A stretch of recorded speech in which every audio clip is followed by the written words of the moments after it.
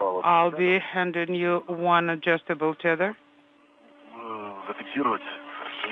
You need to hook it up like that.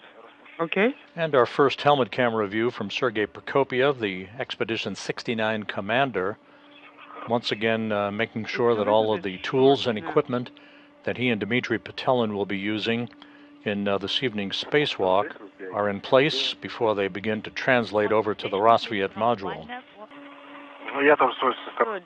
I removed the slack and I did it on my side. And Artyom? What time is the sunrise? In 20 minutes.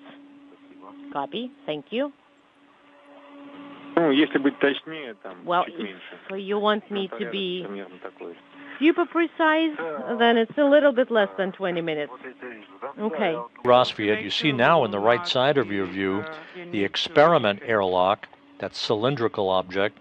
That will be the focus of attention a week from tonight for its detachment from Rosviet and its reattachment over to the Naoka multipurpose laboratory module.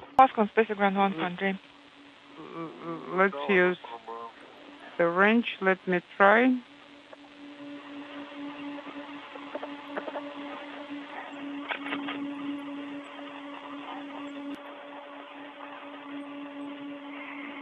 The radiator that soon will be robotically moved from Rosviet over to Naoka weighs 1,091 pounds.